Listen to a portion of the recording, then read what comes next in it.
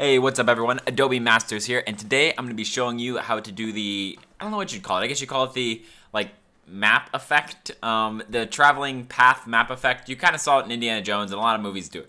And it's something that goes a little like this, where you have a panning map, and then the trail goes from one place to the next, and then it ends at another location. And of course, this is just a basic one I just threw together. You can, spend a couple hours on this and really dress it up so that it looks, really professional, high def. The points will actually come out and say something, stuff like that. But I'm going to teach you the mechanics of all of this. So let's go ahead and let's just delete all of this right here. So yeah, let's go. We're going to delete everything. We're going to delete the camera, delete the shape layer, and then we'll leave the background and the regular, the map in there. And so the first thing we need to do is we need to make sure that we basically just turn the map into a 3D object. And that's because we're going to be using a camera to pan later, which requires 3D to actually be able to affect everything nicely. So yeah, just drag in whatever map you want.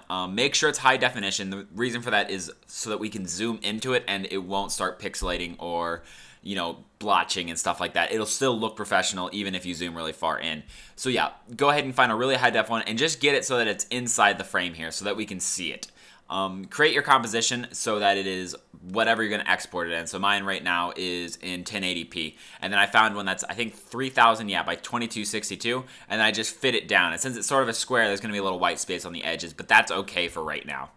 So once you have it all set up like this, the next thing we're going to do is we're going to go into Layer, New, and then go down to Shape Layer. Shape Layer is basically what's going to really create this effect. It's going to create a shape, and then we're going to manipulate it from there.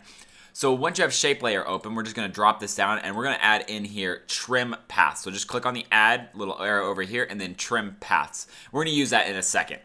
But right now, what we're going to use is we're going to go ahead and grab the Pen tool, and this is where you choose your points. So you can, do a little zoom in like this. So you're choosing the exact points you want. So let's say it starts from, right around the Bay Area in San Francisco, goes here. If you drag it, you can add a little curve, which kind of looks better if you're trying to do like a plane thing. So yeah, curve there. Then we're gonna head into Spain. Turkey, curve it, and then we're gonna end up in, yeah, let's go Japan. Let's go into right around Nagasaki. All right, so that's our path here. So now that we've created that, we're gonna go and we're gonna drop down here in Shape Layer, Shape 1, Contents, Path. So what we don't want is a fill. So we're gonna go into fill first, just make that opacity 0. Now we don't have that stupid fill where it's trying to fill in everything between. Next thing we need is we need a line here. So we're gonna create a color that you want. Let's see what would work here. Let's go green. That sounds good. And then so yeah, let's make it a little bit wider so we can actually see it. That looks good. And then down here there's a button called dashes. Just go ahead and click that once. And what it does is it creates dashes. Pretty simple, pretty awesome. If you want like a long one, then a short one, then a space, then a long one, a short one. You can keep adding dashes, and it'll keep adding stuff in here, like a gap, and then a new dash, and stuff like that, so you can control it. Dash length is going to control how long each one of these is.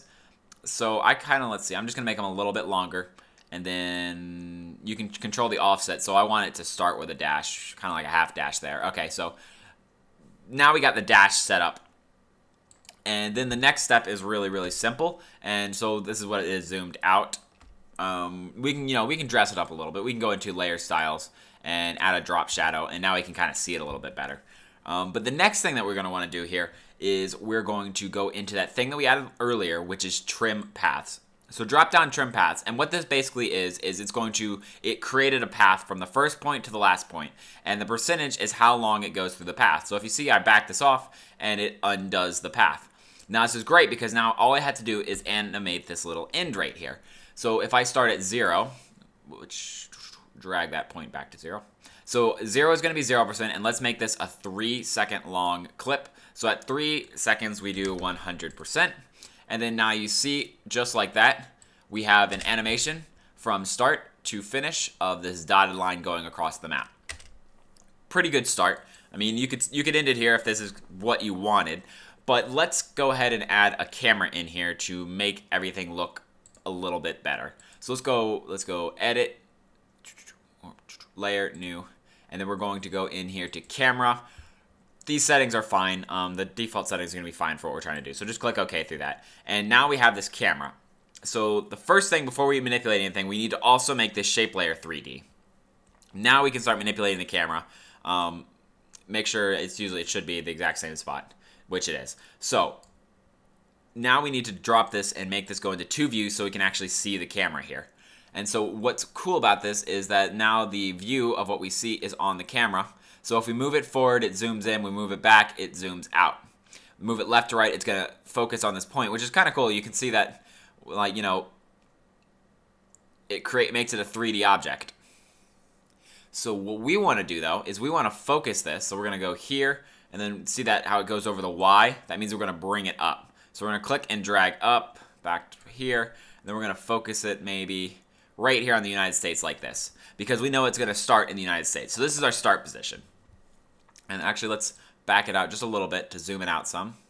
You kind of just got to think like this is a camera in real space filming a piece of paper. Move the camera around like that. I mean, you can go, if you want 4 views, that might help you so that you can drag up and down here, left and right here, and you can kind of just see it from everything. But working with 3D objects, I only need 2 views for basically this project. So we're going to go back. We're going to lower it down just a tad bit. Luckily, Japan's on basically the same longitude and latitude, so all we're going to have to move is where the camera focuses, which is really simple. So we're going to go into Camera, Transform, and then here are all of the camera stuff right here. So what we want is that point right there. That's what we're going to manipulate. That's called point of interest. So we're going to go ahead and click the stopwatch on that so that we can create some keyframes for it. If you need to adjust the Y, so maybe you need it to go down over time, you can click that Y too and then just sort of move it. You can just click all of these and then move the camera to where you want it to end and see if it works. What we're going to do now is go into the 3-second mark right here, and then we're going to move this point right there to Japan. And just like that, the effect is created. So you can see, now the camera is panning along with this.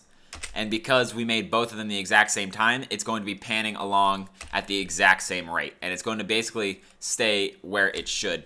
You can, like I said, dress it up and spend some hours. Maybe have the camera slightly go down every time it goes down and come up every time it comes up. But for this, I really like this. I think it looks really, really neat like this. And if you had a cleaner map, I think this would look really nice. A really, really cool effect here. The last thing we're going to do before you export is you're going to just go ahead and we're going to add a little bit of motion blur to this. So you can go ahead and click this button and then it'll turn on the motion blur, make it turn on to everything. And then if we go here, let me just have it render out a couple of paths here so it isn't, you know, trying to play it at half the resolution. You can just see it adds a little bit of a blur to it here as it moves across. And when you render that out, that's going to look a lot better, I think, than just having it plain across. That is actually, in most things, it isn't a style choice. But this, it is actually a style choice. Maybe you don't like the blur. Maybe you want it to be really, really clean and not have a blur as it moves. That's perfectly fine. But it is a moving camera, so adding a blur is perfectly fine as well. And yep, that's basically it. That is how you create that effect. You can dress it up to any other effects later on, but that's really the mechanics of how to get this to work. Thanks everyone for watching. If you want to see more Adobe related content like this, go ahead and hit that subscribe button. If you got any questions or comments, go ahead and throw those in the comments below. And until next time, guys, see ya.